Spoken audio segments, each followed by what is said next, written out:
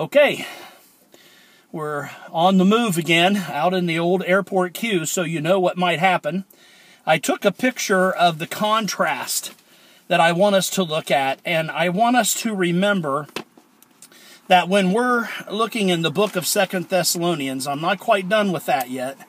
I know we ended the book as far as expository, but at one point in our time together, we were not able to get everything done because of technical difficulties. And this contrast between the Antichrist and Christ is very important, because as we're looking at this warning that Paul gives, this exhortation, the mystery of iniquity doth already work, we have to appreciate what is being said here. So I'm going to start in 2 Thessalonians chapter 2. 2 Thessalonians chapter 2, and we're going to look at verse 3. Let no one deceive you in any way, for the day will not come unless the rebellion comes first. The man of lawlessness is revealed. Now, this is Paul's view of the Antichrist, and we're going to look at the personality of the Antichrist. It is important to understand this movement, because he's telling us that this mystery of iniquity doth already work. So notice it says, who opposes is revealed, the son of destruction, who opposes and exalts himself against every so-called God or object of worship, so that he takes his seat in the temple of God, proclaiming himself to be God. Do you not remember when I was still with you, I told you these things? So it's my responsibility to tell you these things. And let's also try to remember how that back in the time of the prophets, that given to us is the description of Satan himself. And you will see that this wicked one is the one who is opposing God. And it begins this way. How are you fallen from heaven, O day star of dawn? And oh, how you are cut down to the ground, who laid the nations low.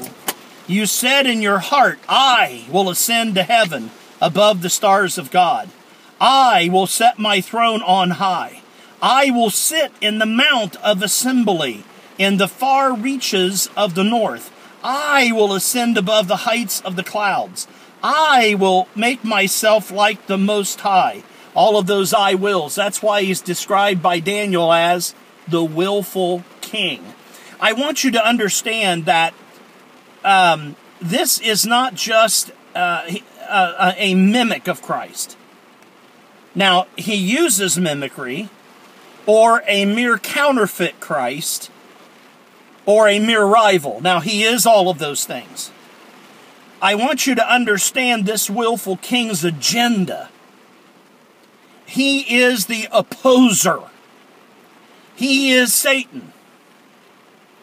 And he is opposing. And he is the God of, he is the prince and the power of the air that worketh in the sons of disobedience. He is the one that is the head of the power of darkness, or the kingdom of darkness. I want Christians, as Paul did in his day, to understand your enemy, and that this mystery of iniquity, or as John states it, the spirit of Antichrist, it's already here. Let's not be naive. So I'm going to continue reading here for just a moment. I will ascend above the heights of the clouds. I will make myself like the Most High. Now that's a description of Lucifer, son of the morning, or as as the ESV says, O day star, son of dawn. He has an agenda. And understand that he also, and I will stand by this, he has a kingdom. And he is doing everything he can to oppose God. And he will work in this world system to do so. And I think it's important that we understand that we know where we are. Now, let's look further in the book of Ezekiel 28. Moreover, the word of the Lord came to me, verse 11, Ezekiel 28:11. I was in Isaiah 14, in case I didn't tell you that. But it's more important to listen to this for the moment. Moreover, the word of the Lord came to me, Son of man, raise a lamentation over the king of Tyre, and say unto him, Thus says the Lord, You were the signet of perfection, full of wisdom and perfect in beauty. Please, he's not the emblem of the devil, the little red devil with the pitchfork and tail. He appears as an angel of light. Deception is his game. And he is full of wisdom and perfect in beauty. Let's not have the Milton, the cartoon idea of Satan, please. Now, I don't want to deify Satan either. He cannot be everywhere present. He is not all-knowing. He certainly is not infinite. We know he's going to meet his end. Those things, we will not deify him. But I will give you the spiritual content of him. And please be aware, you were in Eden, the garden of God. And I believe that's the garden that's in heaven. He was in the garden here on earth with Adam and Eve, too. That Eden. Very precious stone was your covering. Sardis, topaz, diamond, beryl, onyx, jasper, sapphire, emerald, and carbuncle. And crafted in gold were your settings and your engravings. On the day you were created, they were prepared. You were an anointed guardian cherub. I placed you. You were on the holy mountain of God. In the midst of the stones of fire you walked. You were blameless in your ways from the day you were created till unrighteousness was found in you. And the abundance of your trade, you were filled with violence in your midst, and you sinned. I cast you as a profane thing from the mountain of God, and I destroyed you, O guardian cherub, from the midst of the stones of fire. Your heart was proud because of your beauty. Notice these. Notice the characterization of this very powerful spiritual being. By the multitude of your iniquities and the unrighteousness of your trade, you profaned your sanctuaries. I brought fire out from your midst, it consumed you. And I turned you to ashes on the earth in the sight of all who see you.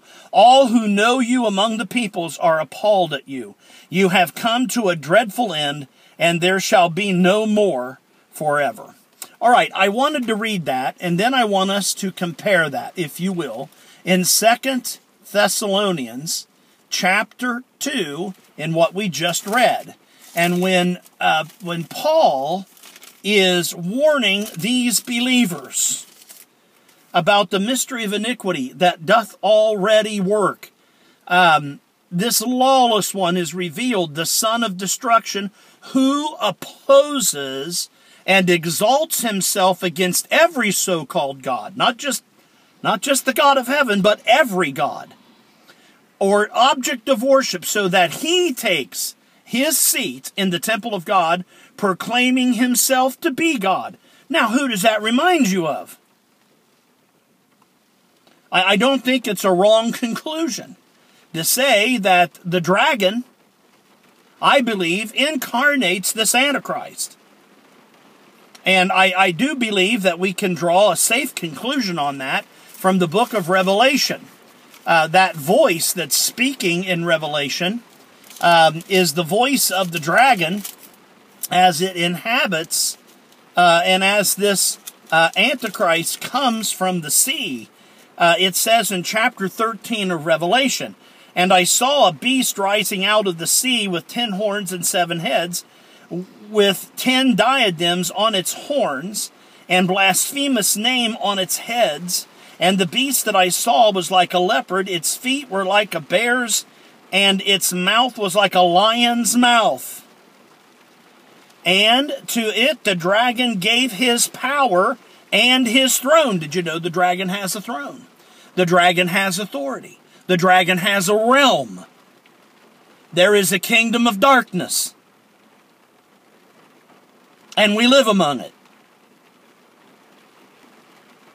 Let's understand that. That's what Paul was trying to tell the Ephesus church and the Asia Minor churches. We wrestle not against flesh and blood, but against principalities, powers, spiritual wickedness in high places. The mystery of iniquity doth already work. And notice further, one of its heads seemed to have a mortal wound, but its mortal wound was healed, and the whole earth marveled as they followed the beast, and they worshipped the dragon. Notice, they aren't worshiping the Antichrist. They're worshiping the dragon. For he had given his authority to the beast. And they worshipped the beast, saying, "Who's like the beast, and who can fight against him?" So understand what Revelation is telling you. They are worshiping the dragon. Yes, they worship the Antichrist, but they're worshiping the dragon. "And the beast was given a mouth uttering haughty and blasphemous words." That's always the characterization of wickedness. Haughty, arrogant, proud, blasphemous things. The mouth is running. You see, we see a lot of that promoted in social media and in social television. And I have to say, I'm not too impressed with it. And it goes on to say, "It opened its mouth to utter blasphemies against God, blaspheming his name and his dwelling, that is, those who dwell in heaven. Also, it was allowed to make war on the saints and to conquer them. And authority was given it over every tribe and people, language, and nation." When else do we see that? Well, when the Lamb comes for the redeemed. He's redeemed them by his blood out of what? Every tribe, people, language, and nation. And all who dwell on the earth will worship it, even everyone whose name has not been written before the foundation of the world in the book of life of the Lamb who was slain. If anyone has an ear, let him hear. If anyone is to be taken captive to captivity, he goes. If anyone is to be slain with the sword must he be slain. Here is a call for the endurance of faith of the saints. All right. Now, when we're looking at this in 2 Thessalonians, I think we can draw a safe conclusion when Paul says the mystery of iniquity doth already work. This is the direct opposer. And may I say that the practical application in our book, when the false epistles went out, when the false personal revelations were given by the opposers, the Judaizers, that they were working with the opposer. This person opposes God. He opposes the gospel. And he opposes the kingdom of light. And he opposes the believer personally. The mystery of iniquity doth already work. So I hope if we don't get anything done today, that we have and will exercise a clear idea of what was going on then with the Thessalonians and what's going on even so more today. So, number one, Christ came from above. Christ came from above. So teaches John. You remember they came to John, and they came trying to drive a wedge between Jesus. And notice, if you will, in John chapter 6, and in verse 38, "For I have come down from heaven, not to do my own will, but the will of him who sent me." Even more so, if you look in John chapter 3, when Jesus Christ is dealing with, Jesus Christ is at the center of things, and the the Pharisees were trying to drive a wedge between John the Baptist and Jesus Christ. They were counting who baptized how many, when and where, and so forth.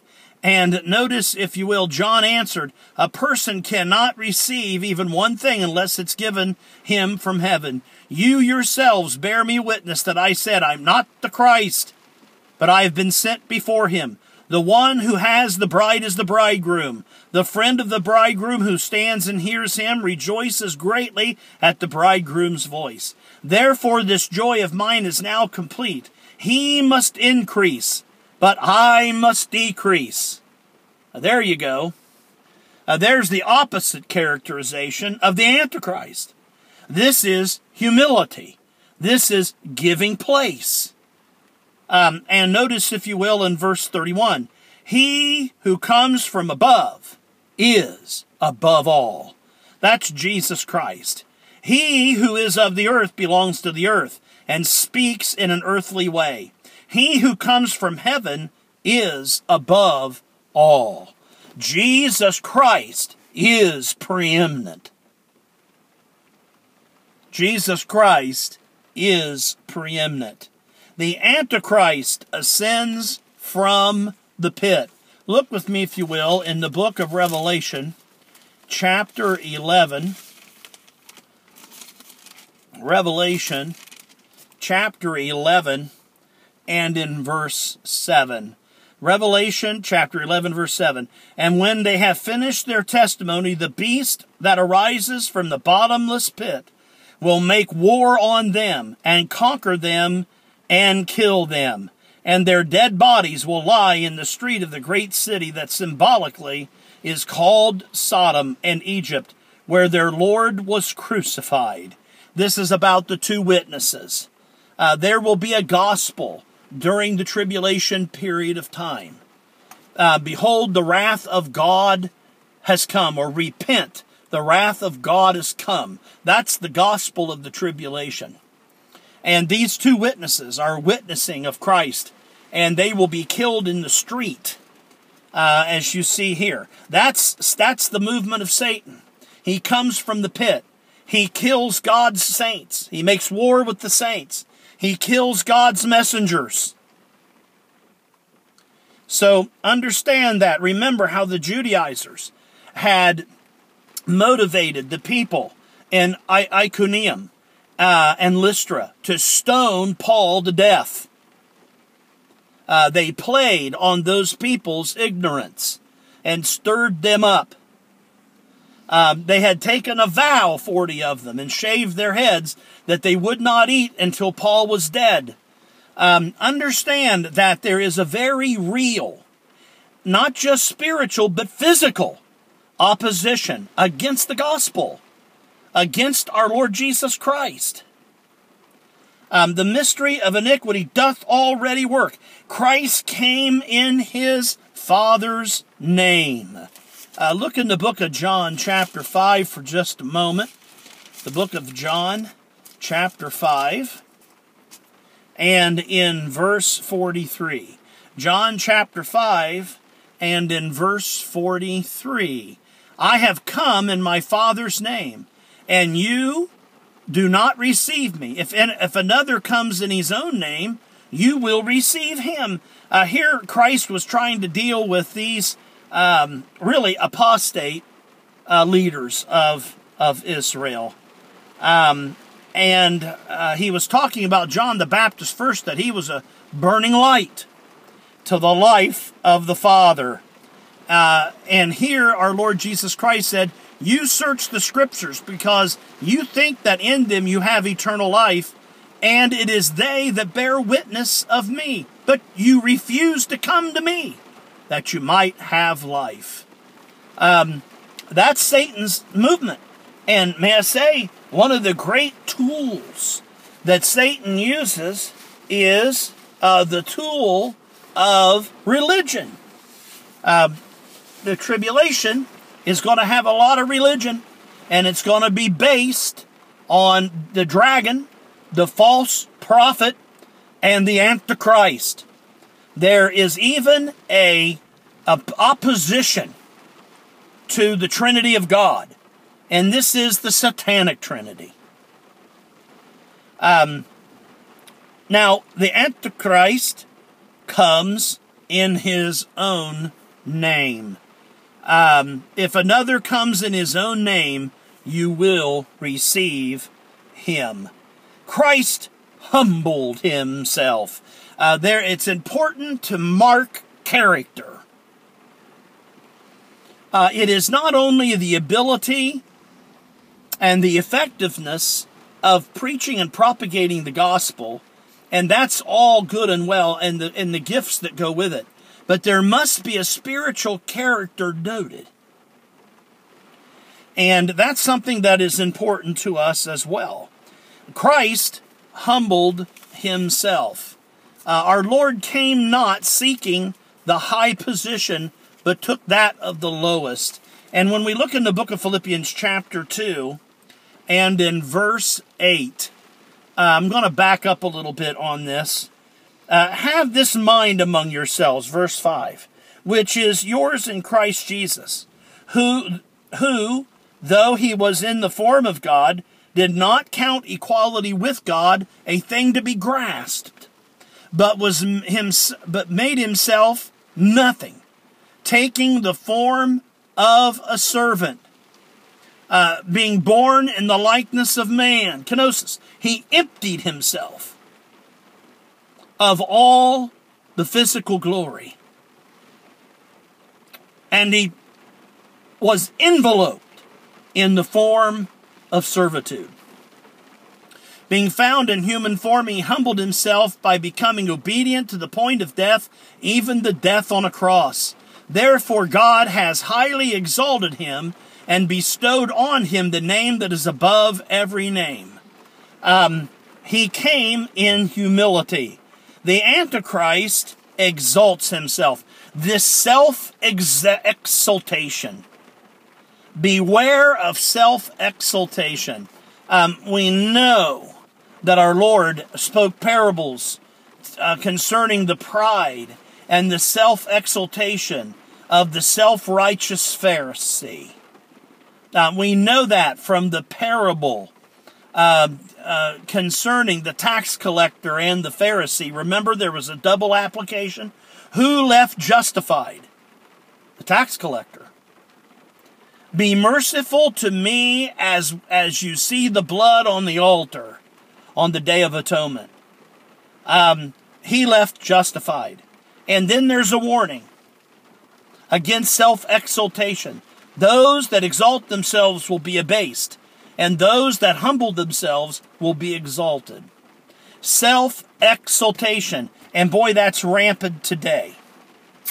Christ is despised. He was despised and rejected, a man of sorrows and acquainted with grief. When he was on the cross, they mocked him and despised him. The Antichrist, as we read in Revelation 13, 3 and 4, he is admired by the multitudes. That's something that I want us to understand. And I'm not saying all the mega churches are bad. I'm not going to say that. But it's very important we don't go along with the multitude. That can be a dangerous thing to do. This idea of equating things from a physical standpoint to the spiritual. Well, they've got all these followers. With that many people, it can't be wrong. They all can't be wrong. Yes, they can. The multitudes are going to follow this beast. And notice it back in chapter 13 of Revelation. And they worshiped the dragon, for he had given his authority to the beast, and they worshiped the beast, saying, "Who's like the beast? And who can fight against it?"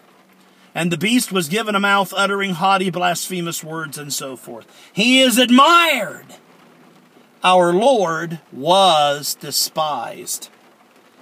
So it's important that we look at this. Self-exaltation. Christ will later be exalted in heaven by the Father. The Antichrist will be cast down. And we read that in Isaiah 14:14. How art thou cast down from heaven? In the book of Revelation, chapter 19. And I'll tell you, this opposer knows how to fit the pistol of the multitudes of society. He knows how to fulfill that lust, that quick gratification. That's his business.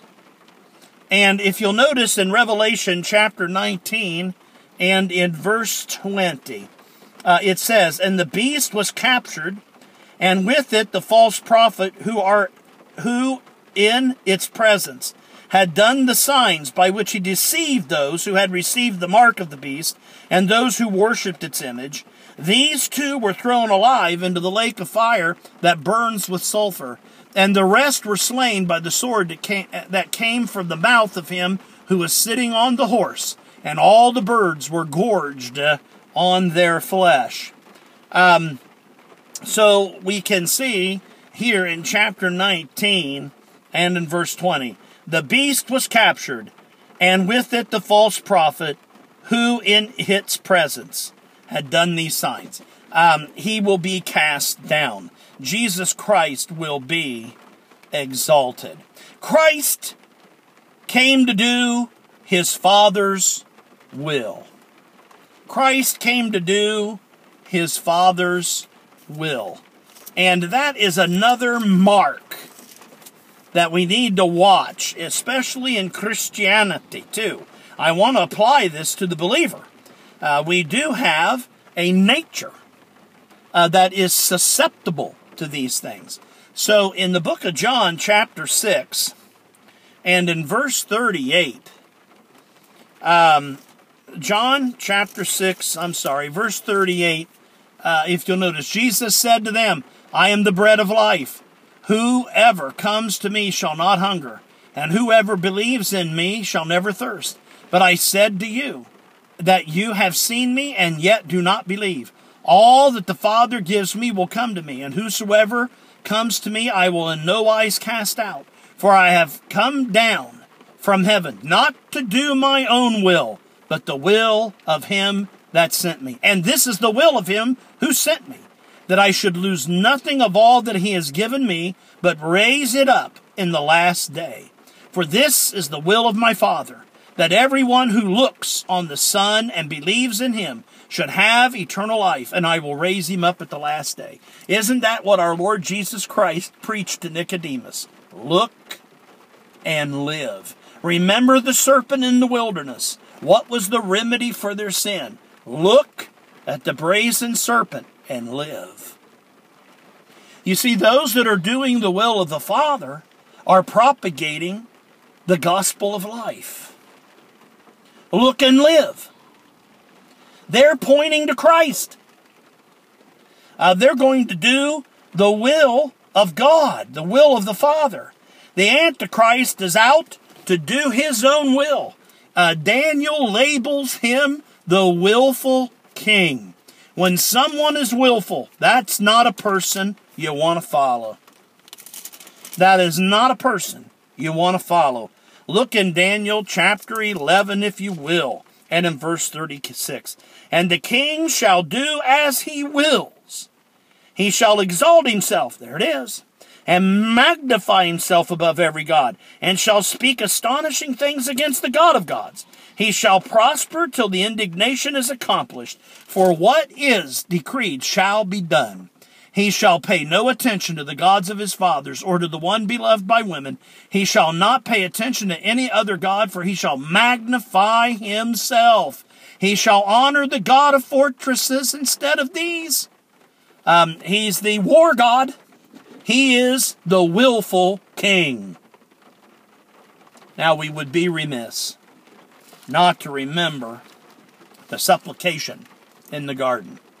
Abba, Father, if it be possible, let this cup pass from me. Nevertheless, not my will, but thy will be done. The true follower of Christ is interested in fulfilling the will of God, the will of the Father, the will of his Savior. And that will has been made clear in the Scriptures. He is not following his own will or the will of someone else. He is not magnifying himself or magnifying his way. That is opposition against God. And when I hear that a Christian is willful, there can be no worse testimony. That's going to lead to rebellion, and rebellion always leads to sin. This business of the battle of the wills, we call it sometimes, this ought not to be the character of the believer. Christ came to save. He came to seek and to save the lost. He brings salvation. In our own context, it says that this opposer is the son of destruction. Destruction, the Antichrist, comes to destroy. That's brought out significantly in the book of Daniel while we're here, chapter 8, and in verse 24. And it says, his power shall be great, but not by his own power. He shall cause fearful destruction, and shall succeed in what he does, and destroy mighty men, and the people who are the saints. By his cunning he shall make deceit prosper in his hand, and in his own mind he shall become great. Without warning he shall destroy many, and he shall even rise up against the prince of princes, and he shall be broken, but not by no human hand. He's out to destroy. That's why it says in the book of Romans, mark them who cause division or schism among you, and avoid them. Because that's bringing in disunity. It's bringing in destruction.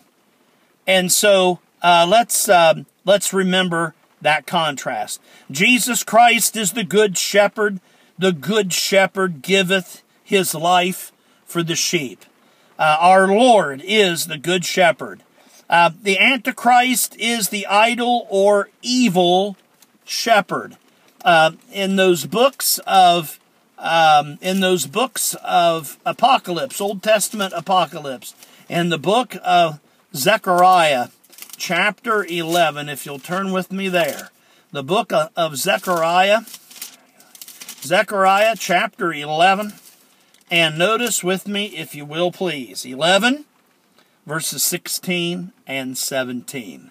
Notice with me, if you will, please. I'll start in verse 15. Then the Lord said to me, take once more the equipment of a foolish shepherd, for behold, I'm raising up in the land a shepherd who does not care for those being destroyed, or seek the young, or heal the maimed, or nourish the healthy, but devours the flesh for the fat ones, tearing off even their hooves.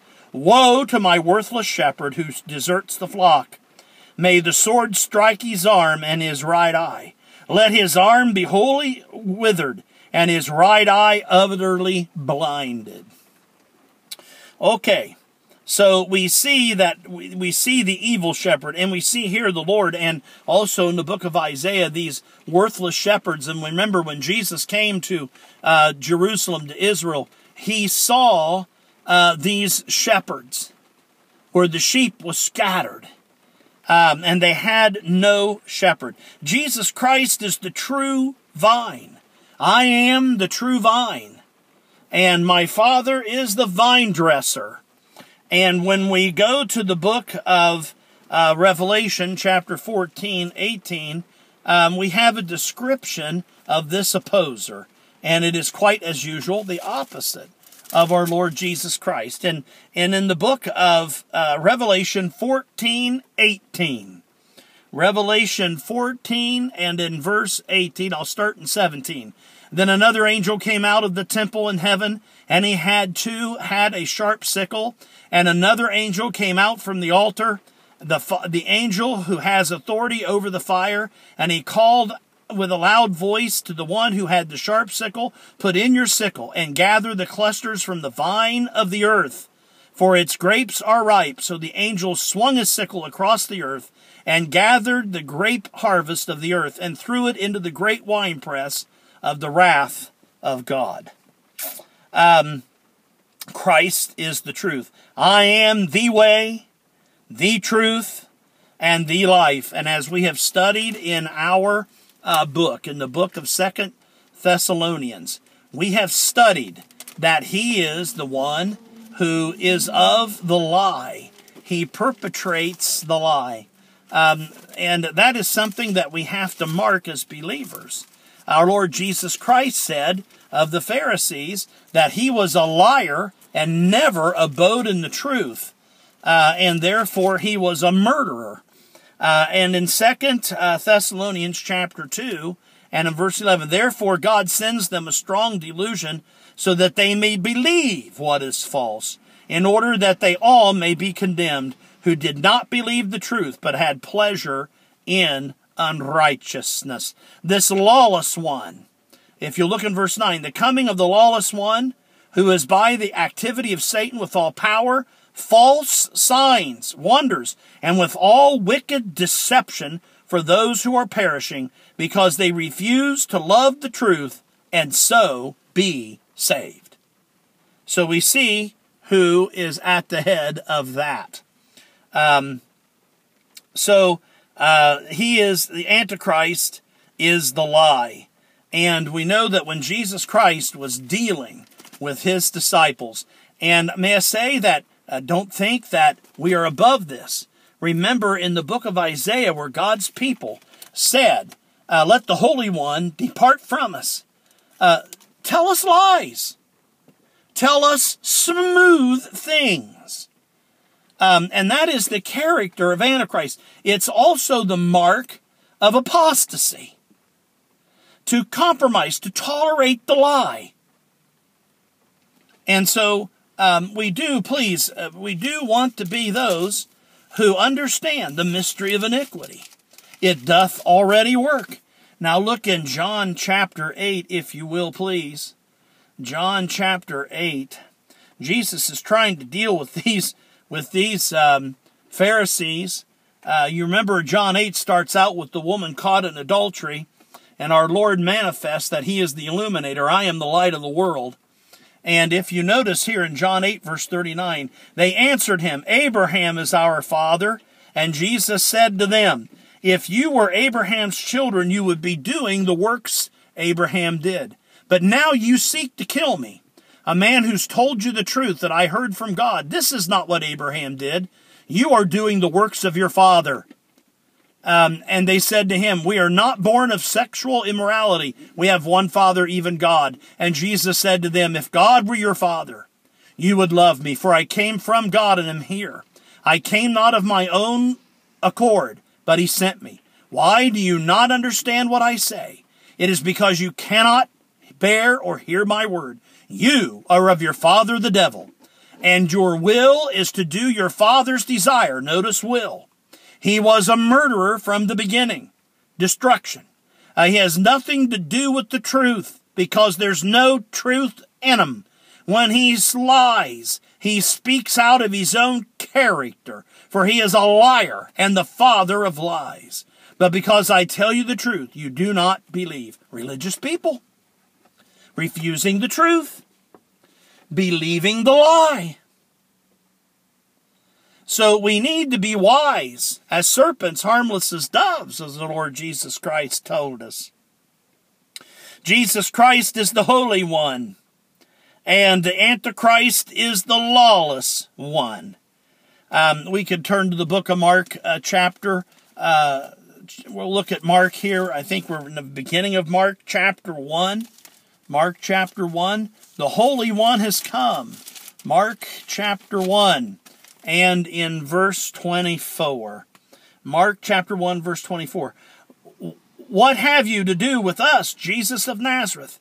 Have you come to destroy us? I know who you are, the Holy One of God. But this is the lawless one. There's the Holy One, there's the lawless one. Christ is the man of sorrows, a man of sorrows and acquainted with grief. Isaiah 53, 3. The Antichrist is the man of sin. We just read that just a moment ago. Jesus Christ is the Son of God. The Antichrist is the son of perdition. In the book of Luke, chapter 1, the book of Luke, chapter 1, and in verse 35, if you'll notice, please, the angel answered her, the Holy Spirit will come upon you, and the power of the Most High will overshadow you. Therefore, the child to be born will be called holy, the Son of God. And we've noticed that it is the son of perdition that is the description of the Antichrist, the opposer. Christ is the mystery of godliness, God manifest in the flesh. The Antichrist is the mystery of iniquity, will be Satan manifest in the flesh, and I do believe that. In the book of 1 Timothy, chapter 3, and in verse 16. 1 Timothy, chapter 3, and in verse 16. 1 Timothy, chapter 3, and in verse 16. I'm going to start here in verse 14. I hope to come to you soon, but I'm writing these things to you so that, if I delay, ye may know how one ought to behave himself in the household of God, which is the church of the living God, a pillar and buttress of the truth. Great indeed, we confess, is the mystery of godliness. He was manifested in the flesh, vindicated by the Spirit, seen by angels, proclaimed among the nations, believed on in the world, taken up into glory. And in the book of 2 Thessalonians chapter 2, verse 7, this opposer is described as the mystery of iniquity. I hope that you have appreciated this teaching. I know that we have been a little bit parted, and this time I have too much light on me, as opposed to the darkness last time. But it is a pleasure to give this message to you out of 2 Thessalonians. I know that not everybody got that message at one point, because we were having technical difficulties. But I do want you to have this teaching, and I think there's a lot of practical application. How dare we fall into some of these characterizations even in our practical life, such as pride, haughtiness, willfulness, speaking even blasphemous things that are not godly, not adhering, abiding, and listening to the truth. So I hope that you will take this as practical application. Paul wanted the Thessalonians to do so because he told them the mystery of iniquity doth already work. And let us understand that Satan would like nothing more than these characterizations to be present in the church. When we see those things, we need to address those things even with our brethren.